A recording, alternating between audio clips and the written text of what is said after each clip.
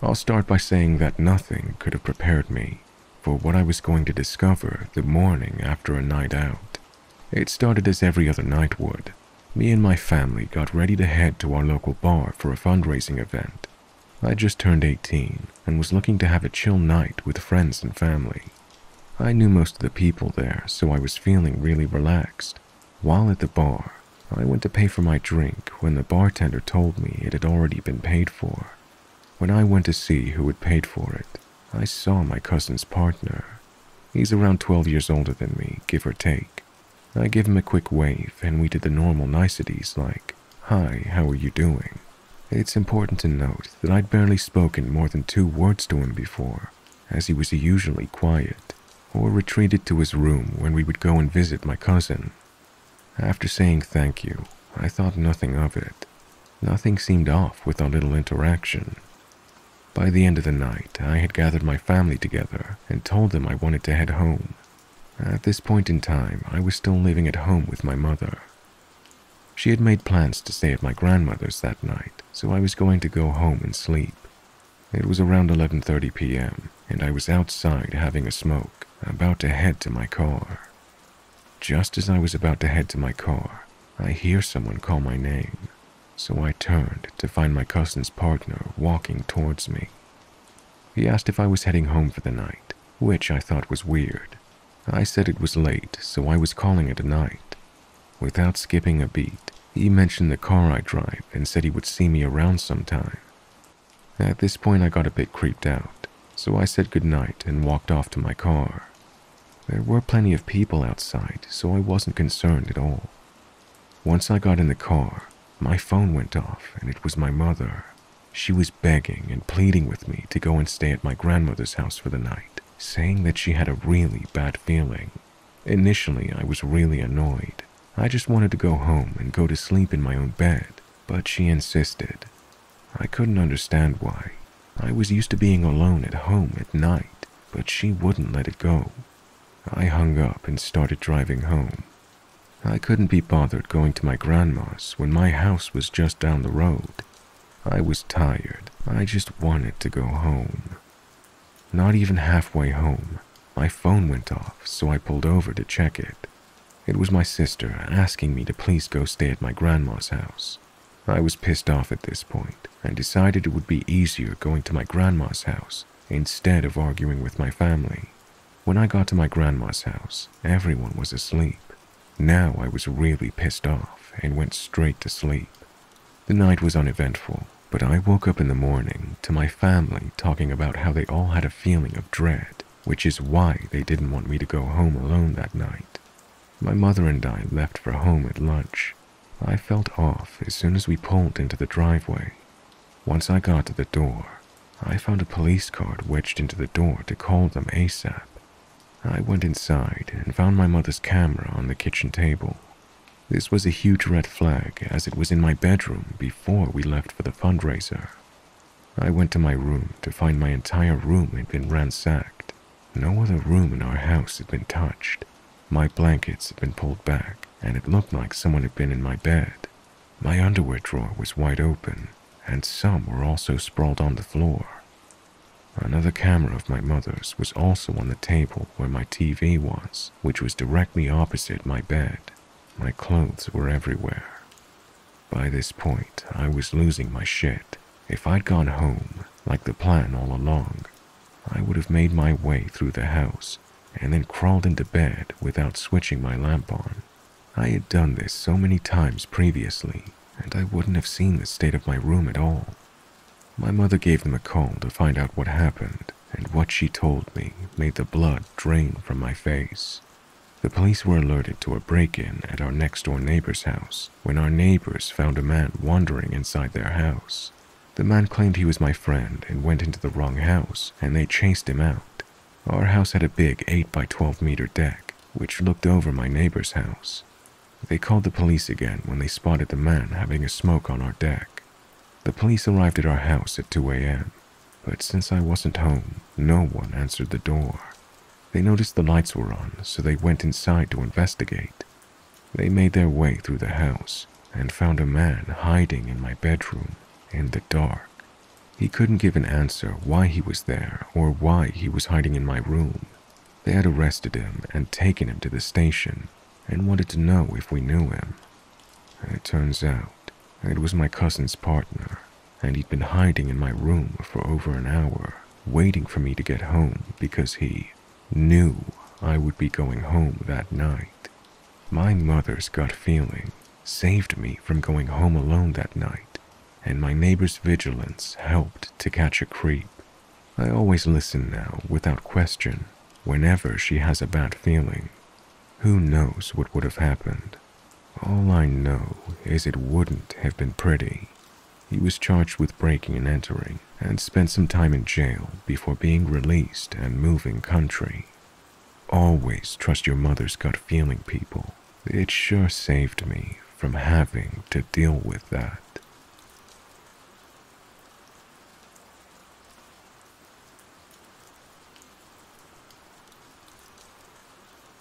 It has been a while since I last posted a story about a suicide house, but I've had several requests for more stories about my experiences in the field of trauma scene work. If you don't know what that is, I used to lead a crew that would go in after a murder, suicide, unattended death, accidental death, fire death, or any manner of incident that caused damage to a structure that left behind a scene that the victim's family shouldn't have to see. Now I know my stories are not scary in the haunted or serial killer type stories, but the fact is, most people couldn't handle walking into a scene like many of the ones I've been on. We've actually had to be careful how we train crew members who work on such scenes. It was often a volunteer basis for working on those types of scenes, meaning we didn't force anyone to go to a house where the dad killed all the children before blowing his brains out in the lazy boy. We just didn't start someone in training and then go, "Oh, and by the way, we're going to a multiple homicide." Anyway, if there was a way to describe some of the sights and smells of doing this type of work, I'm sure you would see how truly scary or messed up this all is.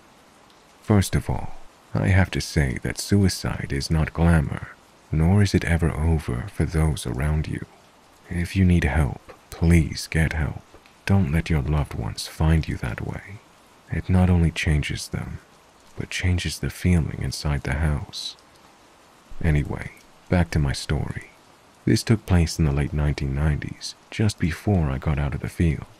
We got a call to dispatch a crew out to a house, and we were told that there was an incident with at least one death. Sometimes it's given to us that way, but never like a real whole story. But sometimes we saw the true story on the evening news, or even a neighbor that talks too much. We arrive at this house. It's a modest house, but not really a high-end home. It's not quite a low-end one either. It was a two-story home about midway into a cul-de-sac street. As with some scenes, there's a cluster of neighbors outside looking at who we were and why we were there. The sheriff's department had just released the scene, so all of the crime scene investigators had already done their job. As I approached the house, I noticed a ton of what looked like bullet holes in the stucco, broken glass, and a long blood stain on the driveway. We went inside and had to suit up almost immediately, as the police had probably used tear gas. There were bloodstains all over. It looked like as if someone had been dragged through the house with blood gushing. There were areas that had pooled up blood. There were areas where it kind of looked like explosions had happened, to which I assumed flashbangs were used, or maybe the guy inside had shot up. What probably strikes you the most in situations like this is how benign the underneath looks. I don't know how to describe it, but just imagine, if you will, a place looking like the inside of a home, molded out of the TV set of Full House. Now imagine the same TV set with blood smeared and pooled, bullet holes and tons of broken glass. I mean, they seem like a very normal family. I remember in their living room a big blue woodcut sign that said family, you know, before live, laugh, love signs were in style. And under that sign were a bunch of family photos of kids, parents, Christmas, graduations, and vacations. Other things in the house was a wall dedicated to the dad's love of his sports teams and pictures of him with his buddies at games and stuff. So, what happened? From what we pieced together from the news reports, neighbors who wanted to talk to us while we were cleaning his blood off the driveway, and from the scene itself, was that the dad went crazy. He'd been talking about demons.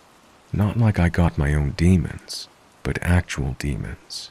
He was sure that he was being attacked by the devil, and that demons were trying to take the souls of his family.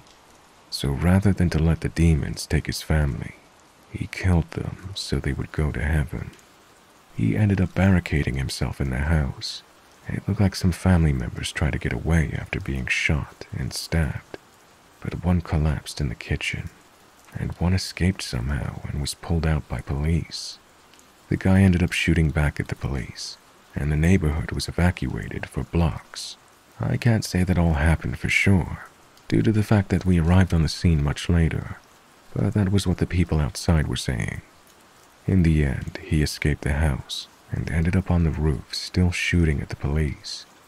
They shot him down and he fell from the roof, and that was his blood we were cleaning from the driveway. He murdered his wife. One of his older children later died in the hospital. One of the kids was killed inside the house.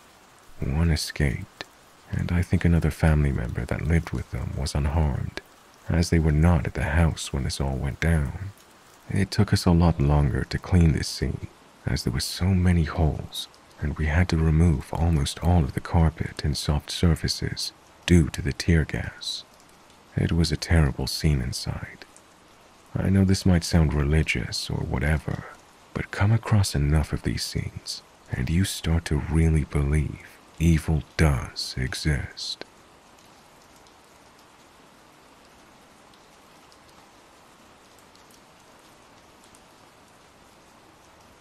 It was April 2020, and we were in the thick of the pandemic. Everything was shut down, and the only human interaction available was social media. I began getting following requests on Instagram more frequently, and chalked this up to boredom from sitting at home all day.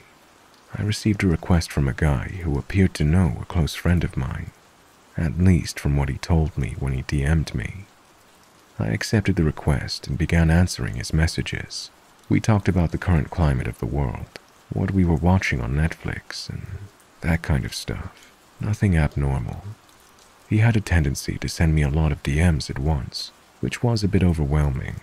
But again, I chalked it up to the lack of contact from the pandemic. Anyways, as time went on, I began to feel like this man was getting a little too intrusive with his messages, mainly with the growing obsession he began to show. He consistently talked about how perfect I was, and that when I posted videos, he felt like I was talking to him and only him. He said my eyes pierced his soul. Naturally, this freaked me out. I asked my friend what his deal was. She told me she had no idea who he was, and that he was just a random follower of hers. So the story he told me about knowing her was fabricated. A year passed by, and he's still sending hundreds of DMs, including voice memos and songs he'd make up about me. He would also regularly talk about how he'd take me shopping and out to eat when we met in person, even though I'd tell him I didn't want to meet him. At one point, he kept repeating this cryptic message about kissing stars, which I later realized he was referring to a tattoo that I have on my upper right thigh. He was trying to tell me he'd kiss my upper thigh when he got the chance to meet me. I expressed disgust, which aggravated him. He seemed to not like the fact that I was openly repulsed by him, which should have made him go away, but I think he liked the chase of trying to change my mind. I'd block him, but then he'd message me on another social media platform. He was not letting up. I tried being polite. I tried ignoring him. I tried being rude. Nothing was working. Then, after I posted a short story time with a couple of weird voice memos he'd sent me, he somehow found the post. I did not include any of his information in the video, but he found it somehow, and he sent me my address to tell me to take the video down. I did immediately. He began to ramble about how he would never hurt me, and this was just to grab my attention. It was very creepy. The creepiest of all, though, was when he sent me 101 voice messages describing in disgusting detail how he would stand behind me while whispering in my ear and graze his lips across my neck, and I'd receive his touch. I literally felt sick to my stomach. I didn't listen to all of them because it made me physically ill. Fortunately, since the last time I blocked him, he has not tried to reach out again, at least to my knowledge. I don't understand how someone could become so obsessed, yet never meet in person.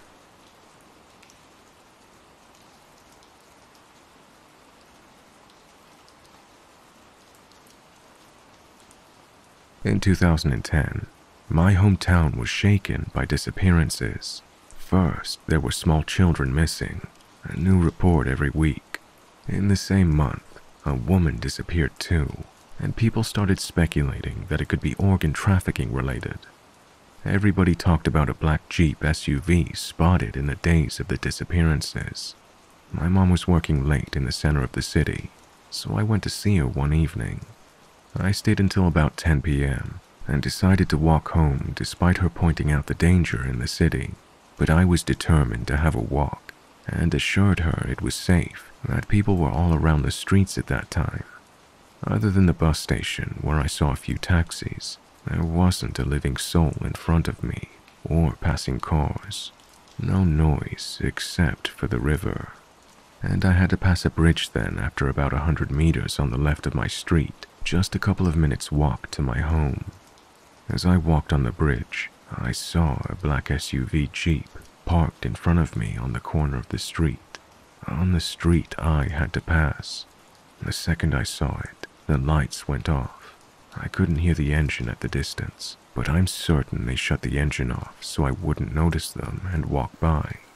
But, without hesitating, I just turned around and continued to walk back fast.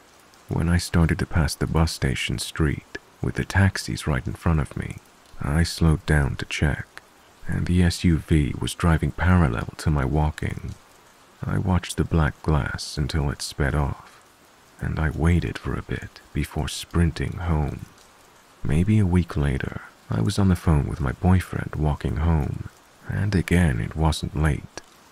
As I passed the spot where the SUV was parked previously, I decided to pass my street on the right side because there were houses I could easily approach, just in case. As I was passing my street, I heard a car the second I was stepping on the right side. Still on the phone with my boyfriend, the car pulled over on the sidewalk. I ran in the front yard of the first house. A man got out of the back door of the car and started approaching me. I was telling my boyfriend what was happening and went closer to the front door of the house. The man started yelling something at me in Albanian dialect and finally got back in the car and they sped off. There were 4 men in that car.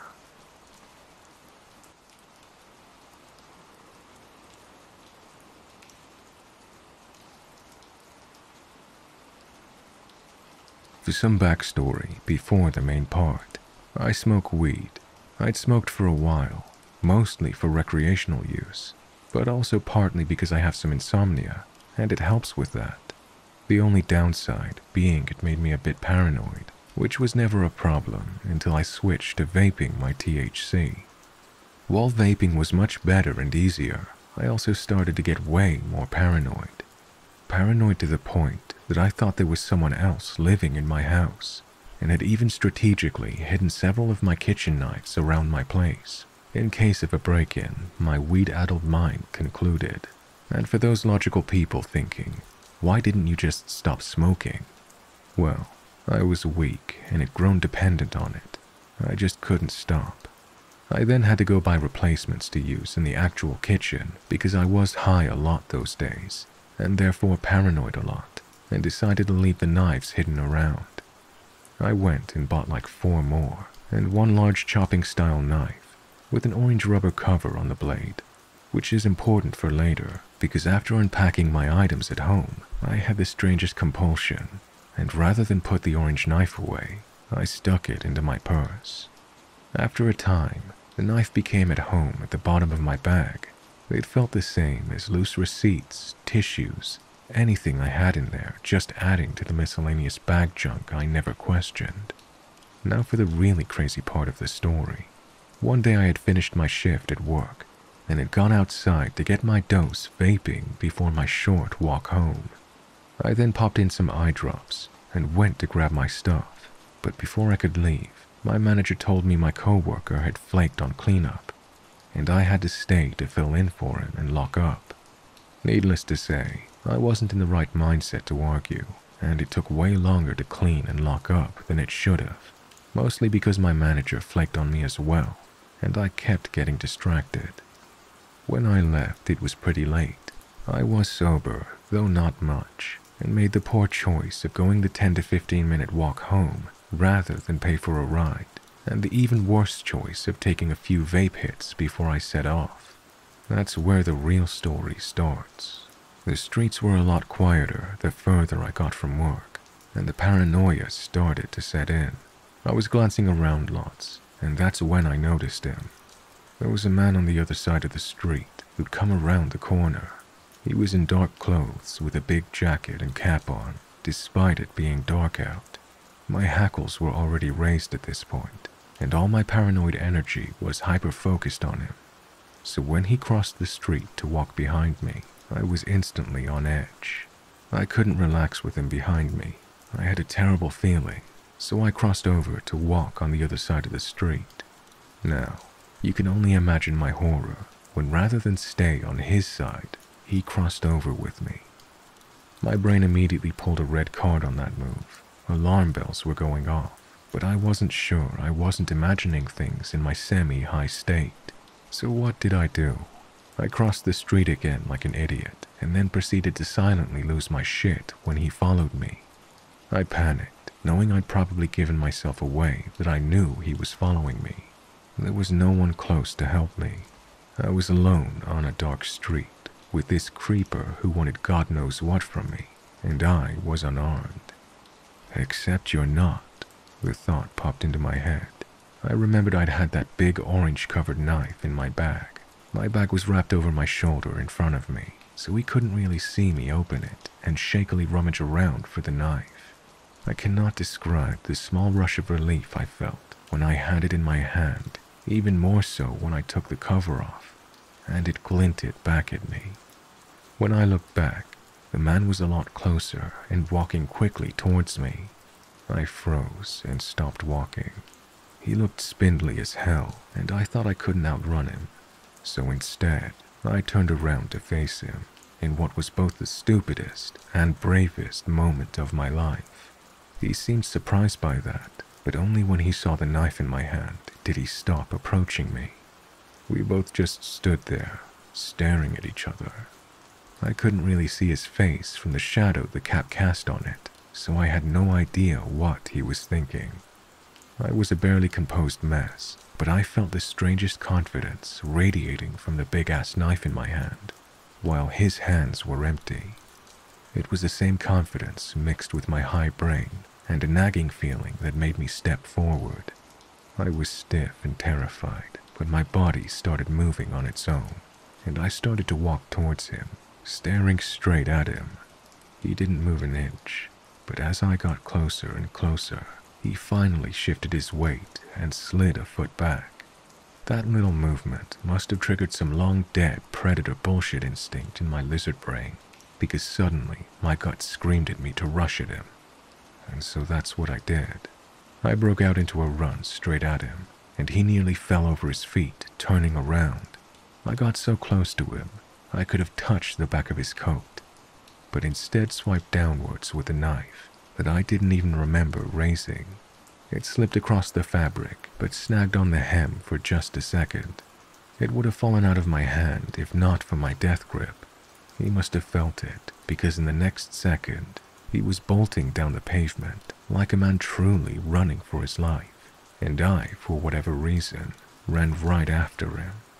He very easily outpaced me, but I didn't stop, and when he made the mistake of looking back with what I imagined was a horrified expression, he stumbled slightly. I think he might have rolled his ankle or something, because he was suddenly much slower with an odd run. There was so much adrenaline pouring through me, I didn't feel afraid anymore. I felt so alive, I even felt a sadistic sort of pleasure, watching him scrambling to get away from me. I think I might have laughed out loud. It all came to a stop when my sane brain finally asked me, "What will you do if you catch him?" Now that thought immediately shut me down, and I stopped running after him. I watched as he raced off and disappeared around a bend while I panted. I was bent over, hands on my knees, trying to catch my breath, trying to understand what just happened. Was I still so high I just imagined it? Did I just really run after a man with a knife? What would I have done if I'd caught up to him? The adrenaline rush quickly just turned into sheer panic and disbelief. I started shaking like a leaf and realized I was still holding the knife. I threw it into my bag, turned around, and started to run again. I ran until my lungs burned and my whole body ached, and then I just painfully jogged and walked until I finally made it home, locking my door behind me. I dragged myself to the kitchen, pulled water out of the fridge, and collapsed on the cold floor. I was shaking so much, most of the water ended up on my face, clothes, and all over the place. I may have also cried a bit. After sitting there for God knows how long, my mind running the scene over and over in my head, and all the terrible ways it could have gone wrong, I finally came to a conclusion that I was lucky as fuck to have made it home, and that I was going to stop vaping since I had no damn control over myself. Sure, my paranoia made me notice him sooner and had me prepared with a knife, but it made me an easy target. It could have gone so much worse. It was my bad decision-making when high that let me think it was a good idea to walk home so late. I eventually got off the floor and went to my room and flushed my vape juice down the toilet. I went back into the kitchen and took the knife out of my purse. It had jostled when I ran and tore up the inside of my bag a bit. I was both relieved and weirdly disappointed it didn't have any blood on it, but I shoved that feeling deep down. I considered throwing it away, but after it saved my life, that just felt cruel. So I put the orange cover on it and left it on the countertop before taking an hour-long shower, crying a ton more, and then crawling into bed. So yeah, essentially this is the crazy story about how I quit weed and terrified myself for months afterwards. But now, when I look back, no matter how terrifying it was for me, I can chuckle a bit and hope it was even worse for that creep.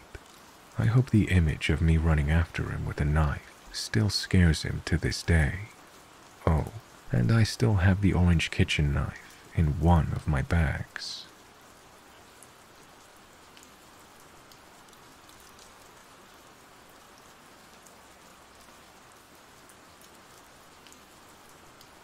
I live in a little suburban area on the outskirts of a city. My apartment is on the ground floor and faces into a cul-de-sac with a car park. Recently, I've been hearing a lot of cat-related kerfuffle from the area. I didn't think much of it at first. There are plenty of cats, pets, and strays in the area. They fight, they screw, all that stuff. I'm well used to the kinds of unearthly noises cats can make. They can be pretty freaky, especially when you wake up in the darkest hours of pre-dawn to them. Anyway, I'd been hearing this one particular cat, I thought, for several days, and it always sounded like it was coming from the car park. I know we, as humans, tend to anthropomorphize these things, but it was a sad little cry. After a while, I started to think that maybe this was a pet that was lost or hurt. Maybe it had been beaten up by one of the big strays in the area. The old heartstrings started to pull every time I heard it, but I couldn't spot the little guy anywhere. I thought about trying to put out some tinned fish or something, but there are so many other cats that I had no guarantee that this one would benefit from it. The next time I heard it, I decided to go take a more thorough look. It was about 10 p.m. and it was freezing cold, but out I went into the car park, looking around the bins and checking under cars. The cat stopped crying as soon as I opened the door, but I guess it must have heard a person and clammed up out of fear. I got about halfway across the space when a street light, right at the center of the cul-de-sac, the only one that lights up the space, went out. Now, that's pretty weird. The street light isn't motion activated or anything. It's timed to come on at night and turn off during the day. It stays on all night. I've never seen it randomly turn off before. Alright, weird electrical fault. I turned back to my apartment. Fortunately, the motion-activated light above my door that turned on when I stepped out is still aglow, so it's not like I've been plunged into total darkness. Except that one turns off too, pretty much as soon as I turn around. Huh, what a coincidence of timing, I say to myself, trying to ignore the growing sense of unease. What do I have to be nervous of? I'm standing in a car park in a cul-de-sac, not the middle of the woods or something. But it's surprisingly dark out there without those lights. Fine, I'll just trigger my light again by moving around. And the damn thing wakes me up all the time because it's too sensitive. It picks up cars and people as soon as they enter the cul-de-sac. Except now, it's not working. I wave my arms, move closer. Nothing triggers it. 2 weird electrical faults in a row. Not impossible, right? But I can't help but feel creeped out by it. Now the cat, that's been silent since I stepped outside, starts crying again. Except it's not just one cat. The crying is coming from several places at once, and started almost at the same time. There've got to be at least 3 or 4 different cats, screaming loud from different parts of the car park. I can't see any of them. It's just their weird alien voices. Enough is enough. I go back into my apartment. I'm not going out to investigate if I hear it again. It's not a paranormal event for sure, just a series of creepy coincidences. But still, it weirded me out.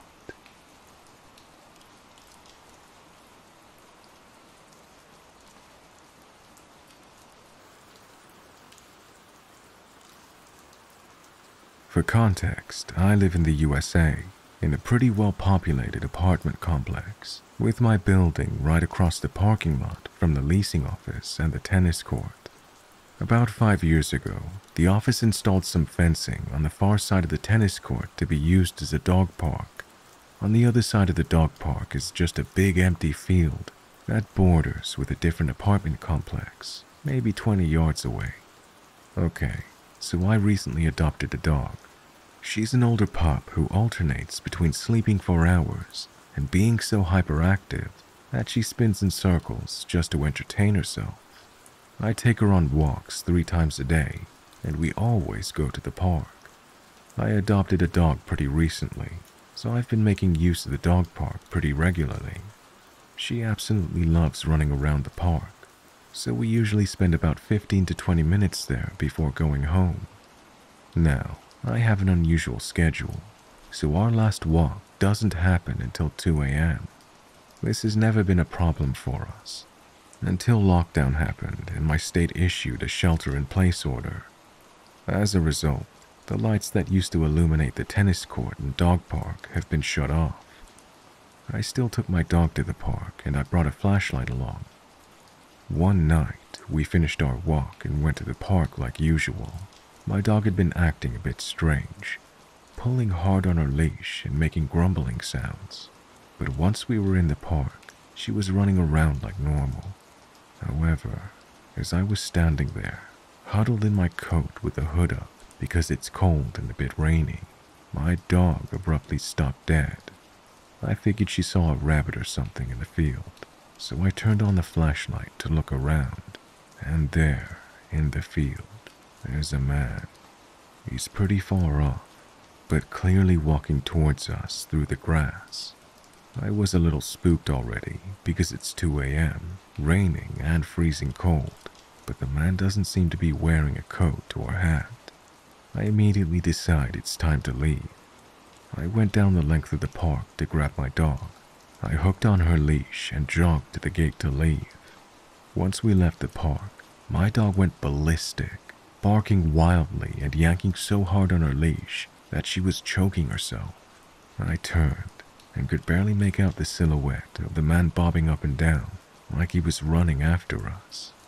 I didn't even bother with the leash. I picked up my dog and ran for my building, terrified that she'd claw herself over my shoulder to try and get to the man. Once I got home, I bolted the door and wedged a chair under the knob. It was probably a dumb thing to do, but I felt safer knowing it was there. I curled up on the couch in my living room, watching the window and praying no one comes up, while my dog stood still in front of the door, growling every time the wind blew or something shifted outside. I told my boyfriend and roommate what happened, but neither of them seemed as spooked about it as I was. I don't know what was up with that guy.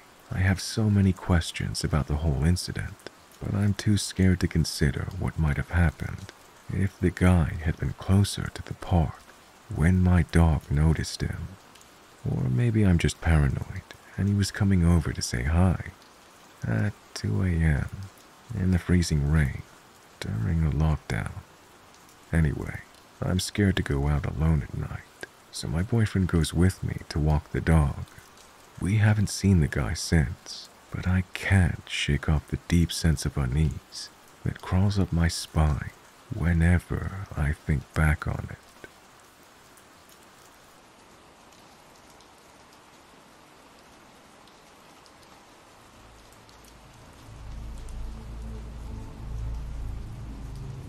Hey guys, I hope you enjoyed that. If you have a scary story of your own to share and you would like me to feature it on the channel, please send it to the email in the description. Or if you prefer, head over to my subreddit r/StoriesforMrRevenant. It's the stories that keep the channel going.